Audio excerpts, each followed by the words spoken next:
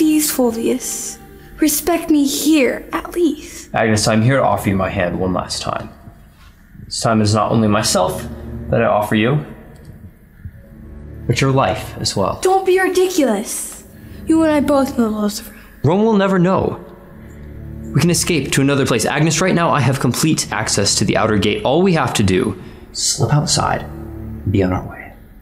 I can't go with you. I am consecrated, Fulvius. Consecrated to Christ. I can have no other love. Madness. If you continue much longer in this frame of mind, worse things than death will be your fate. God will send his angels to protect me from shame. This is your choice.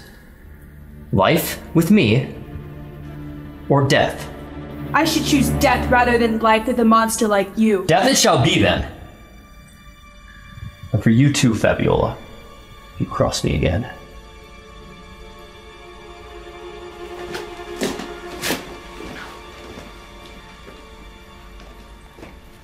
Agnes, what is the meaning of this? I was arrested yesterday and brought here. And is Fulvius foolish enough to think that you are a Christian? I will go to Tertullus myself and tell him that this is an absurd charge. But I am a Christian, Fabiola. Since when? All my life. Why did you conceal it from me? I knew that you would never have listened. You were influenced to think that we were liars, cowards, cannibals, and had ridiculous rights. But if I had known that you or Sebastian were Christians, I could not have hated it. I could have loved anything in you. That's what you think now that you're losing me. Of course, you will make Fulvius prove that you are a Christian.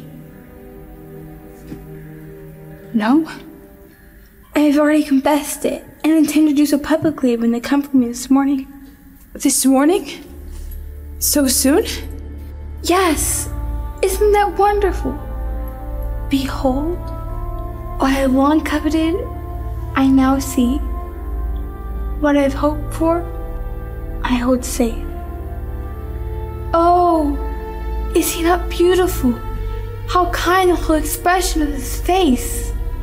And that sweetest, most gracious of ladies, his mother, how willingly doth she beckon me forward to join her train. I come. I come. They have left, Fabiola, but they will return to me, and then we will part no more. Fabiola, I have one dying request. Tell me, I will do anything. Then promise me that you will learn more about Christianity. What a wonderful being Christianity will make you. When I look at you now, I see in you a noble mind, a keen intellect, and a generous heart. But there is more, so much more that you can become. How? You are on the verge. One step further, you'll be immersed in the waters of life. From that bath you shall rise a new creature, born again to eternal life. What a new world you are leading me to, Agnes. If only you were not leaving me on its very threshold.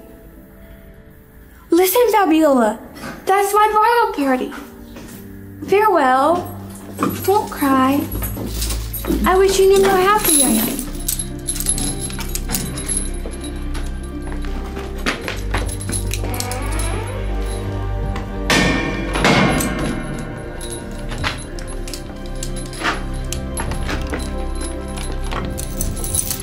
Now, as we Christians say, God bless you.